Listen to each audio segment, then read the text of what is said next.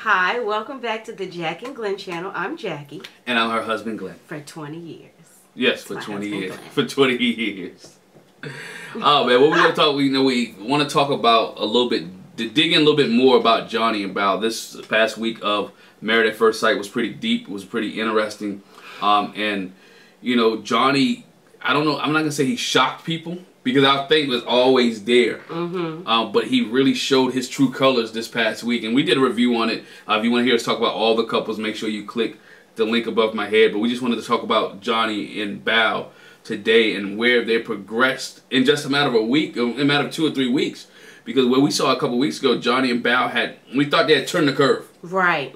You know, came down a different street.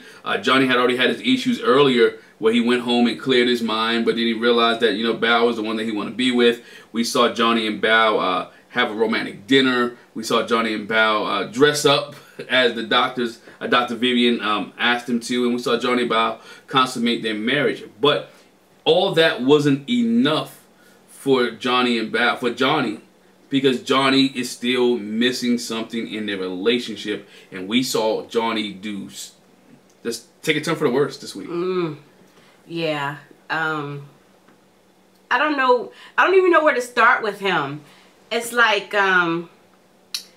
if self-sabotage was a person. Right. You know, Zach and Michaela, he made a little joke about, ooh, I love me some self-sabotage. But honestly, Johnny is self-sabotaging. It's like he's just nitpicking the relationship apart. And he's talking out of both sides of his neck, doing it too. It's like, I feel like she's one way around y'all, and she's somebody different around me. Well, honestly, when you're in a relationship, I promise you, I don't act around everybody the way I act around him. I definitely don't act around everybody the way I act around her. But it's also not drastically different than what people have seen. So I think myself with Bao, like she explained it on the episode, of course at work when I'm with my coworkers, I'm corporate Bao. When I'm with my family and friends, I'm family and friends Bao. When I'm out in public, you know what I'm saying? And then there's married Bao. Married Bao. Married Bao. But of course, in your marriage, you should be able to let your guard down a little bit more. It's almost like family and friends Bao, but you got that intimacy thing. You know what I'm saying? You're getting to know each other. So for him to say, and then let's add this on, because we've seen this plenty of times. When those cameras turn on,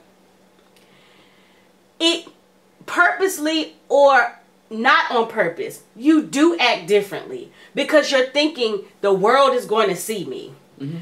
Some people, it might be the nerves. It's nervousness that makes them act differently. But the way Johnny talked about Bao and just talked about her, and I'm like, you're not even saying nothing about what you doing. Nothing. But it's only been, the thing about it, it's been, this case was about gourmet dinner, right? In the previous episode about her showing him emotion or touching him physically. And so then it was about, you know, Bao's doing too much because now she's acting all giddy. She's acting all giddy. Well, that's her lover. It's always something with her, and he's looking for something perfect. And guess what? She's not perfect. Neither is he. I think Dr. Vivian told him that before too. Viviana told him that too. That neither one of them are perfect. But again, he's trying to fit her in this box, and she's not in that box. And she's trying to bend over backwards and do everything to please him that we see on camera. Let me put it that way. That we see on camera. Even this episode, we didn't talk about it too much in our review, that even when he saw his family, she was still fixing individual dinner, meal prepping for him. Which the meal prep is not for her, but it's for him. And so she's still trying to do the wifely duties, but he doesn't see that because it's not what he has, his ideal plan is for her, and what he expects for her to do. And then, you know, this is where Johnny, you know, we see him emotional so far this season a lot. We saw him with the guys emotional. I don't know what to do when they was in a restaurant. And then, you know, Jose had to take him to the side and they talked to him and he was all crying and stuff like that. Which is the real Johnny? Right. What Johnny is the Johnny? The Johnny that's compassionate, that having fun with Bao when they're shooting guns? Or the Johnny who's really emotional and caught up to the fact that he does not like Bao, but he doesn't want to hurt her feelings? You know, he's putting on a front because we have not seen the real Johnny. Which one is it? You know, and I think that's the key there. And I think Bao hasn't seen the real Johnny. Is it the Johnny that's sensitive and emotional to her, or is it the Johnny that has rage? Because he has rage in him. He has anger. He's a person. He's hurt. Johnny is hurt from his daddy leaving him. So things that he experienced in his family. Because we got to not realize too. We got to also realize that Johnny's been over 100 dates. Right. He's found something in everybody. In the 100 dates, he found one thing that he does not like about each person. And he even said about Bao, if we was dating, I would not have came back. Which means he doesn't like her. He needs to, I said this in our other review, he needs to take the opinion or the mindset of Mirla. Mirla was like, are there negatives? Yes. But if I stay focused on the negative and all the negatives, it'll take me down a rabbit hole that I can't get out of. So, like you said, he's been on 100 dates. Who goes on 100 dates? It's somebody that's nitpicking. Pastor Cal said it. He said, is there someone else? Johnny's like, no, it's not anyone else. But Pastor Cal put in perspective, it is somebody else. You got her competing against an imaginary woman. A perfect woman in your mind. That's who the other person is. Yeah. And you will never find a spouse that will fit your perfect image of what you want a spouse to be. But because the other thing is, none of us are perfect. We all have our issues. And I hate to say this, but I'm saying, not to be too churchy, but God ain't looking for you to be perfect. Right. He don't expect you to be perfect. So why should, as a flawed person, you expect another flawed person to be perfect when you got issues? All I kept thinking was, it's a term, and I want to give you the definition. Johnny's emotions are so labile, easily altered. He just flipped back and forth, back and forth. He got his lip poked out one time. He back in the room screaming. He's throwing a temper tantrum, and then he's up the next.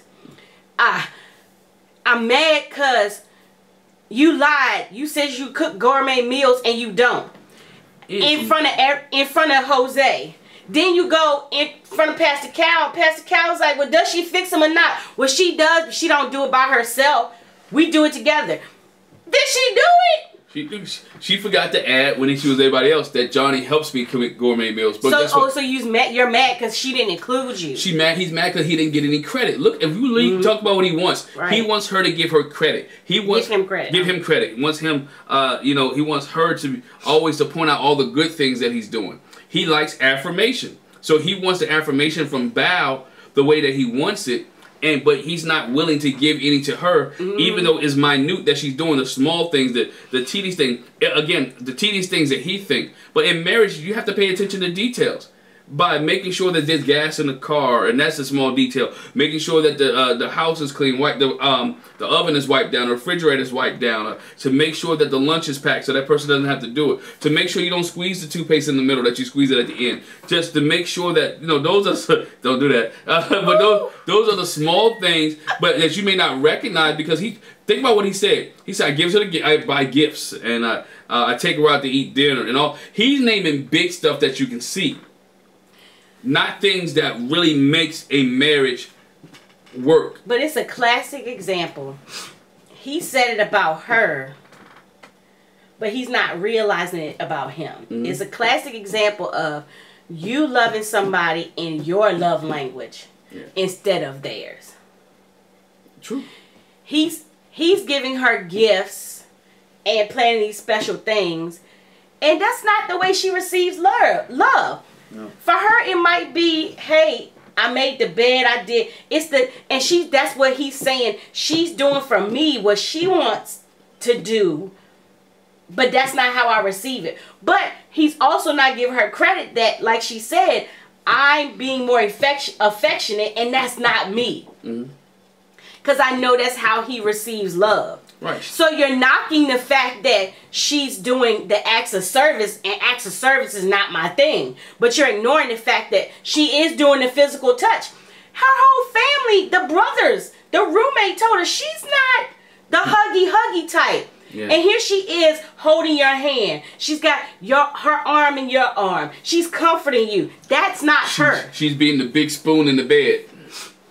That is, that's it. So she's coming outside of her comfort zone, but he does not see that. And I think what Val has to do, she has to point that out to him. Like, these are the things that, not just say, oh, I'm doing a lot. And he'd be like, what? What are you doing? Okay, you want to know what I'm doing? Here's the list of the things I'm doing. Now, and what she has to do is also say, okay, what is it that I'm not doing that you would like me to do? And that is not an argument. And be specific. And be real. Don't give me no crap. And and be specific. Don't give me crap. But that's a real conversation, because again, you're not dating, you're all married. So it's an accelerated process. He doesn't know. There's some things that she, you know what I'm saying? So let's write it down. Let me know so I can know which ones to cross off. We look at Gil.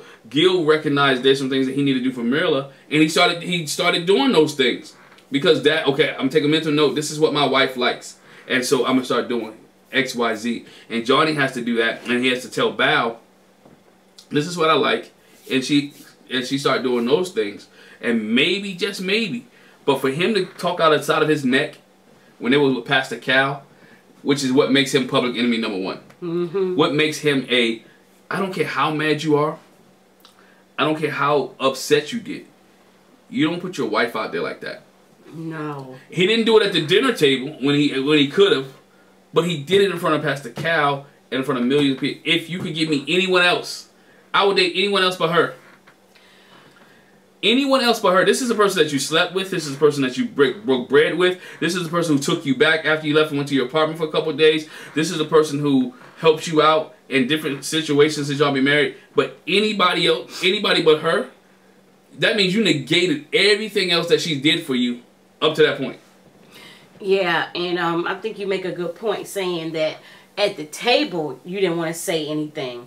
But then here we are with Pastor Cal, and you unleash the beast.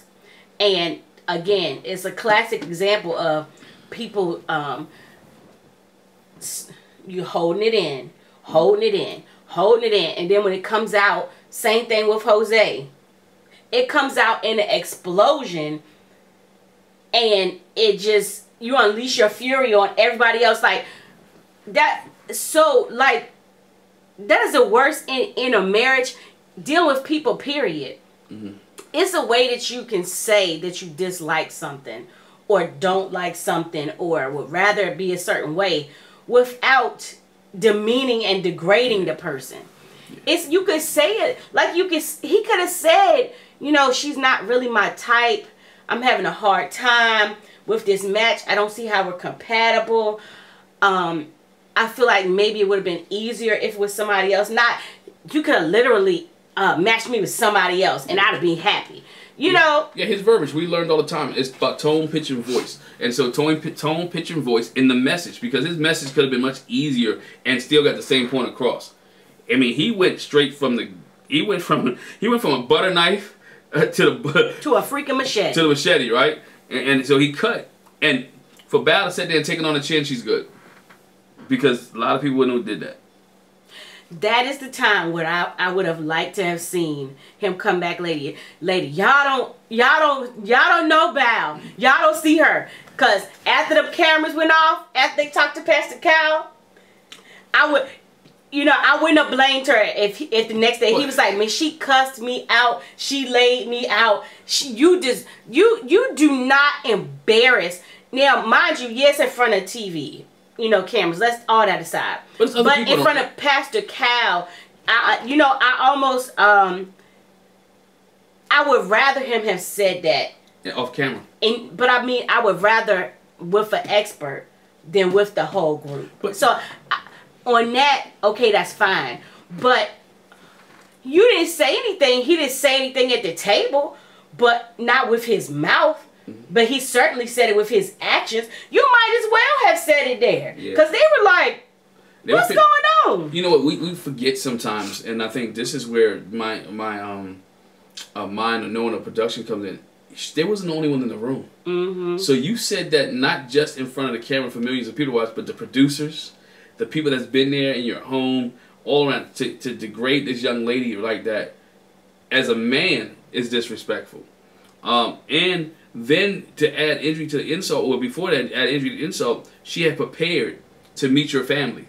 Y'all had talked about to meet your family. She was learning everyone's name in Mandarin so she could get it right. And so she could be a perfectionist. And not the day of, not 2 days before, not 3 days before, but the morning of. Her preparing to go meet your family to have a fun, enjoyable time at a family barbecue where it could have brought you guys together. You said, I don't feel like you were going. I don't feel like you should go. Now, bruh, have your girl ready to go somewhere, and then you just pull the rug out from under, I'm going by myself. That's not going to work with too many women. It may work with Bao because it's TV, but bruh, if you don't stay married to her, it didn't really work with her. It didn't really work with her. But nah, I think she's, I'm not saying she's checked out, but he is public enemy number one. He might want to sleep with an eye open. Because that's not going, that doesn't fly. Johnny is disrespectful. You know, people talking about is he on Chris's level? I don't know. I can't even say that yet. You know what I'm saying? Because at least Chris was honest from day one, right? He was honest from day one. He didn't lie. He was honest from day one. He eventually told Paige, whatever way he told Paige. But Johnny has been lying to Bao all this time. Knowing that he wasn't attracted to her. Knowing that he didn't like her. Knowing that he didn't want to be with her. But yet he was still willing to sleep with her. Still willing to allow her to conform to the things that he wanted her to do. Oh, we know that like don't have nothing to do with having sex with you. People have sex with people they don't like all the time, which is terrible. I'm not saying it's right. That's terrible. That's a whole nother podcast video. That's not what sex was intended for. No. To just please your flesh, you know, and you don't even like the person. Like you get up and you just be like, get your clothes and get out. You know what I'm saying? But that's a side note. But yeah, he really shouldn't. I don't even know. Like I said, he's so labile. It's almost a little bipolar. It's a little bit bipolar, but look at who his best friend is. And I want to test that for a minute. His buddy is Jose, right? My mom always told me birds of the feather flock together. Flock together. And look how Jose came out of nowhere and just shot off. Maybe, I'm going to use my hypothetical imagination for a minute. Maybe Rachel called Jose Johnny because she saw some Johnny attributes in Jose. She saw the things that was what it was leading to, and she was like, you know, Jose. Because Jose blew up, we got a Hurricane K, and we got 2 Hurricane J's. Well, one's a tsunami Jose. I gotta come up with a name for Johnny. Tornado Johnny. I don't know. We'll come up with a name with that. But again, for real though, birds of the feather flock together. Look at who he's gravitating to. A guy who blows up instantly. Johnny doesn't blow. He's holding it inside. At least he had enough sense to scream in the room. Like he screamed like a banshee. And yelling and screaming. And she was like, what's going on? He's howling like a wolf. And comes out and says, it's just not compatible. I'm not, like, what are you looking for compatibility? Yes. That's what I'm trying to understand. I don't think it's a compatibility thing. I think it's just you are picking apart her personality. Yeah. You're picking apart her personality. It's not fair. Because she could really pick you apart. She could pick him apart. She really could. And she could throw him underneath the bus, but that's not what she's going to do right now. Now, I think when this all said and done, she might throw him underneath the bus. But right now, she's going to try to be the... She said it when he asked her in the kitchen. yes, I'm committed to this marriage. I will say yes on decision day because she doesn't want to give up. And she wants to be committed to the process. He is not committed to the process, and he's really ready to give up. He's been ready to give up since day one. After the honeymoon, when it was on the honeymoon, he's been ready to give up. Now he's finding his out. Again, back to your point, self-sabotage. And like you said, I want to go back comparing Johnny to Chris. You know, Chris was trying to find his way out too. I wouldn't say that Johnny's as bad as Chris. It's a different level. I think the difference was, like, Chris was very insulting to, his was an insult to Paige physically. And Johnny his is an insult to the inner bow.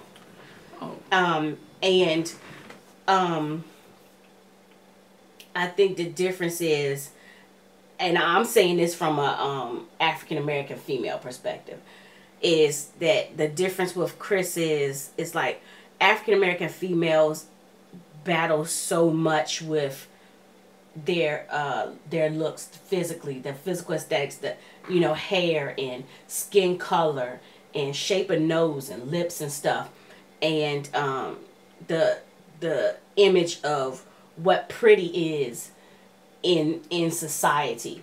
So for him to cut her down like that was a little bit different. But yeah, for Johnny hasn't yet to say, he hasn't said anything about her physically. He said he liked her butt.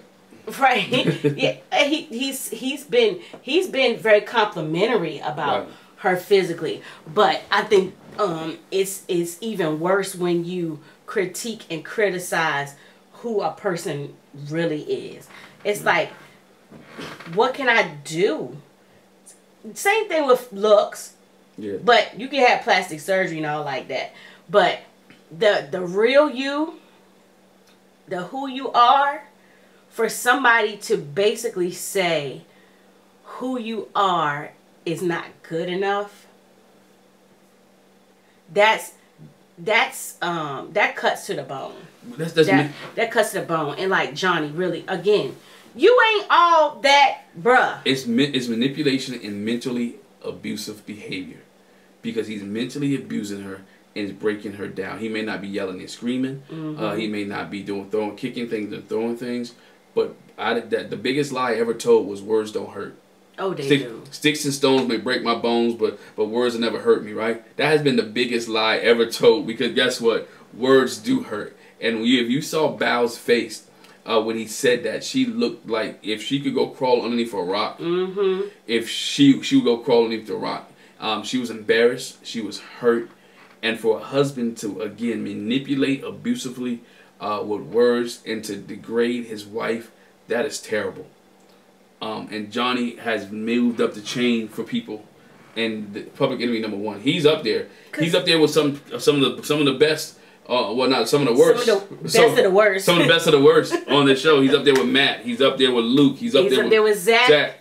For us, like the Instagram page that we follow, one person that we felt like should be included, we feel like Will should be in there. He's up there with Will. Keith from Keith the Iris should be in there. And not because they didn't stay married. It's just because of all the manipulation that was going on. And the way they treated their spouse and how they just were so nitpick. Like, I'm trying to tell you, if you go nitpick and pick somebody apart, you should be single. You should be. You're not ready for marriage if you don't understand that marriage is a give and take. If you don't understand that marriage is compromise. If you don't understand that the good has to outweigh the bad in a marriage. Not that there's not going to be any bad, but you have to make a conscious decision to let the good outweigh the bad. Yeah. For the 10 things that your spouse does right, you can't be focused on the one. And that's where Johnny's at. He's focused on the one thing because all he kept saying was gourmet meals. You can't, those 10 things she does right may weigh more than the one thing that she doesn't. If we put on a scale, it will drop down here. Or just like you said, and then again, labile. He's so labile. So he tells her, oh, you didn't cook the gourmet meals by yourself. We cooked it together. So in order for you to be truthful, I'm expecting you to cook gourmet meals by yourself. But on the flip side, I want you, why are you doing yoga by yourself? Wake me up in the morning and we can do yoga together. Why are you doing this by yourself? Come get me and we can do that together. So she don't know, when do you want to do it together and when do you want to do it apart? I don't, that's too much for me to try to figure out. And that's where, there lies the confusion, because she doesn't know which way to move. And when you don't have clear objectives in marriages, you bring confusion in. And when confusion, there's nothing that's able to stand, nothing to be able to take shape. He's confused, so she's going to be confused. And because she's confused, he's confused. And now they never get on the same page because there's no clear picture. That's why you sit down when you're married or even when you're dating and you have rules of engagement. You understand what the rules are for this family or this house. This is how we want to treat each other. This is what I understand you like. Okay, this is what I like as well. Okay, let me sleep in the morning till 10 o'clock. Fine, cool, let's do that. Okay, you know, let's go work out every afternoon at 6 o'clock. I mean, at 6 o'clock p.m. Whatever case, but you have to set those and establish those rules, and he hasn't done that. And because he hasn't done that, he wants Bao to fit into this box. And when she doesn't fit in it, he's frustrated and he doesn't know how to handle it. Newsflash for all these people on the show, that goes to Ryan, Jose, every marriage is going to have its ups and downs. Every marriage is not going to be perfect. Every marriage is going to have good days, it's going to have some bad days. But it's how you handle it, the perspective that you have, and what you're going to do. And right now, Johnny, you're my public enemy #1. Because you don't know how to handle your marriage with Bao, and Pastor Cal has not really fully explained. Maybe he did, but the clip that they didn't show really explained what he needed to do to get back in Bao's good graces. I don't think he cares about getting her good. Not a good grace. I mean, I think to get back to reasonable, sensible, kind person. Yeah, there's some steps he needs to take to get back to. But he has a good person. And we wrapping up. He has to listen to reason as well, because his family is giving him reason. Oh my gosh, yes, his everybody at the barbecue said the same thing. He was like, I want that high school romance. That's puppy love.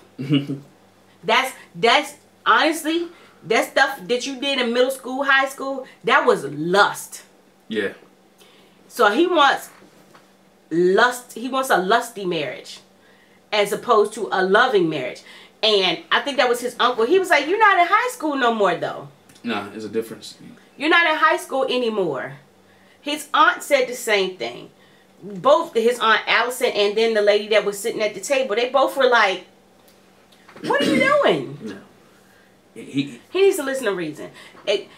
What good does it do to have experienced people, knowledgeable people, wise counsel around you, if you're not going to take what they say and apply it?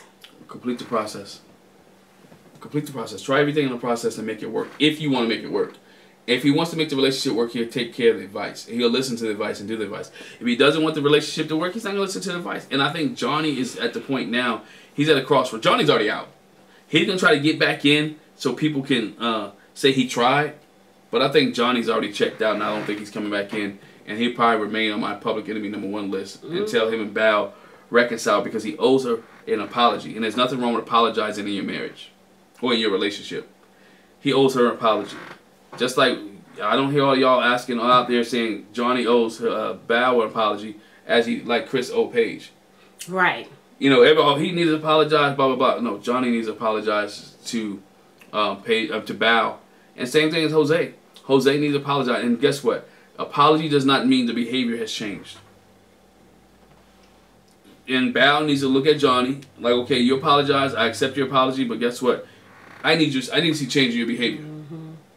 Need to see change in your behavior. Johnny is public enemy #1. Hey, they used to be my favorites too. Them and Michaela and Zach. So disappointed. Hey, disappointed. Not saying they can't bounce back, but hey, it's going to be a rough road and a long road for them to bounce back from this. I think this was detrimental to what Bao's decision will be on decision day. I think it's where Johnny's at, and we'll see next week, because there's supposed to be fireworks next week. Because next week Johnny's supposed to tell her, if I hadn't dated you in 15 years, why would I do it now? You know, like Yeah, I chose not to date you because I wasn't attracted to you then. So again, there he goes with the cutting stuff again. Cutting deep.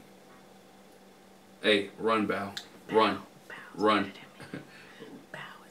She's better than you, but run, Bow. Don't be in this verbally abusive relationship. Johnny, watch your tone. And other guys, if these guys meet on a regular basis, they should be telling each other to watch their tone. But nonetheless, hey, let us know what you thought about Johnny and Bow. How would you handle the situation if you was Bow? And do you agree with us? Is Johnny public enemy #1? Make sure you hit the subscribe button. Make sure you hit that bell notification. Make sure you don't miss any of our reviews. Thanks for joining us, and we'll catch you down the road. Bye. Bye.